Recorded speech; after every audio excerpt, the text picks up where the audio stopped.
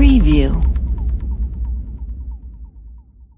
Donald Trump represents the eminently foreseeable outcome of Reagan's Republican bargain, welding together a coalition of racists and religious fanatics with the finance sector and its lobbyists, making two groups who had spent a century cordially loathing each other into one.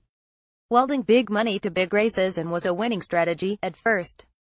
The finance sector supplied the cash to run campaigns and the megachurches supplied the warm bodies for the polling places.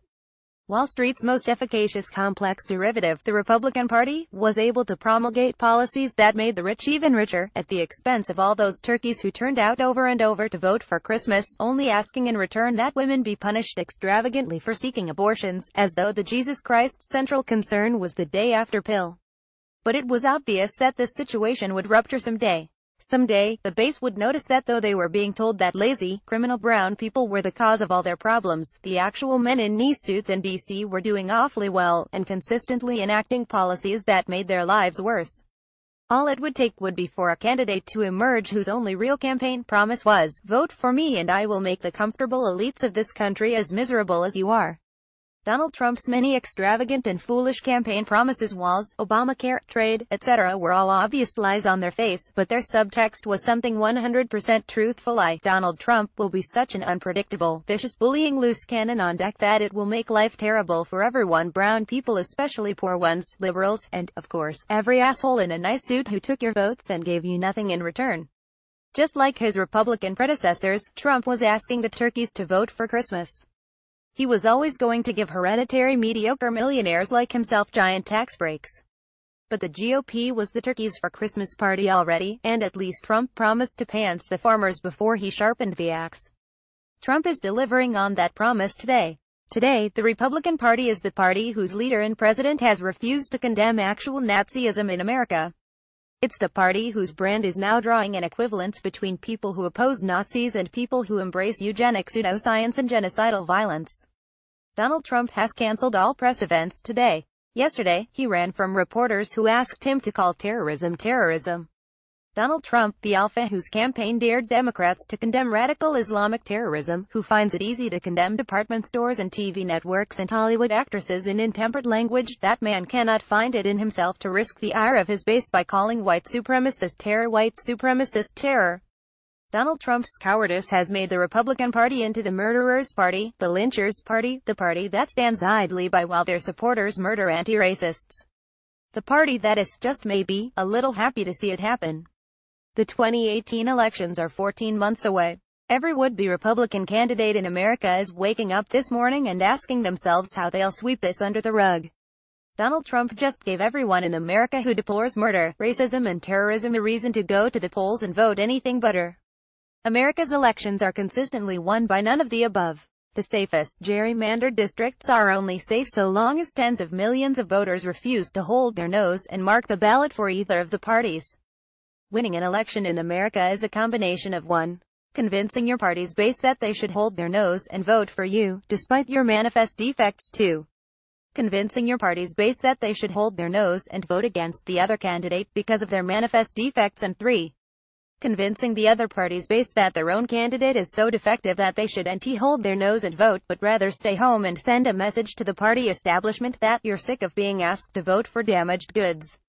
For the super-rich campaign funders, the optimal game theoretical outcome of this is to field a candidate who is nearly enough of a greedy, corrupt, defective as to demoralize your base, but not quite. The race to the bottom between Democratic and Republican power brokers has each party on an endless hunt for people who are a little less obviously corrupt than the other side's pick, but still corrupt enough to bail out banks, pad big pharma's profits, slash taxes on the rich, and spy on everyone in order to neutralize any real political change.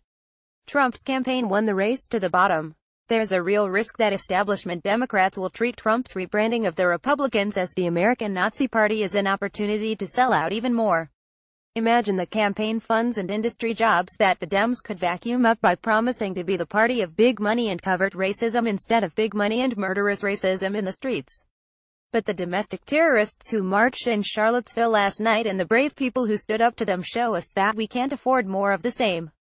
We don't need a party that condemns racism in theory, but still refuses to take a stand for workers, for health care, for his social safety net, and all the other systems that civilized societies put in place to make life good for everyone, not just the tiny minority of generally white rich people at the very top.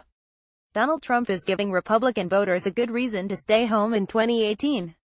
If the Democratic Party wants to seize this moment, it will be bold, and give voters a good reason to come out in 2018. An agenda that includes universal health care, universal access to college education, a $15 national minimum wage, universal access to abortion on demand, action on climate change, and an end to monopolism and too big to fail corruption.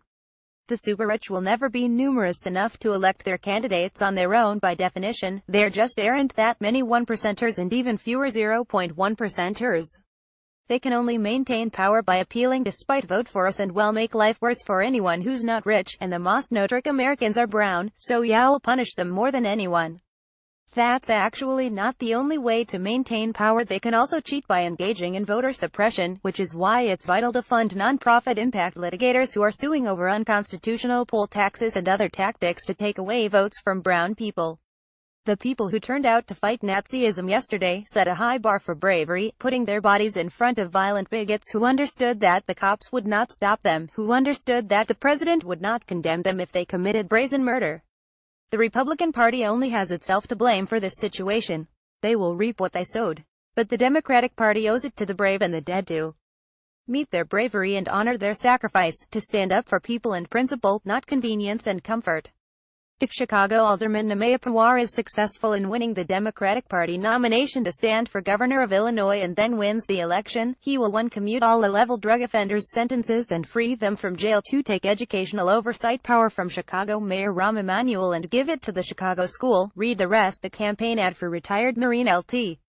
Col. Amy McGrath's run for Congress in Kentucky is inspiring. A woman who beat all the odds and covered herself in glory, standing against the cowardly Mitch McConnell's hand-picked worm dung in a state where the GOP stands ready to snatch away healthcare from thousands of voters. Read the rest. Republican Susan Collins, me and Democrat Jack Reed accidentally broadcast themselves saying I think he's crazy. I mean, I don't say that lightly and as a kind of a goofy guy, and I'm worried. Oof, you know, this thing, if we don't get a budget deal, we're going to be, read the rest. The Pry Me bottle opener holds tens of thousands of times its own weight, and you can pick one up now from the Boing Boing store.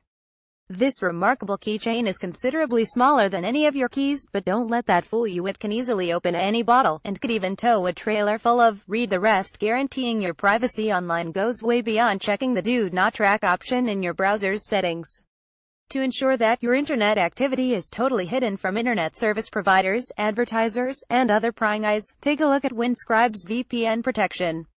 It usually costs $7.50 per month, but you can get a 3-year subscription. Read the rest. This project management bundle will help you get organized and learn how to lead a team to success. You can pay what you want for these 5 courses when you pick them up from the Boing Boing store. To help you become an invaluable asset for your company, this bundle includes a curated collection of professional, read the rest,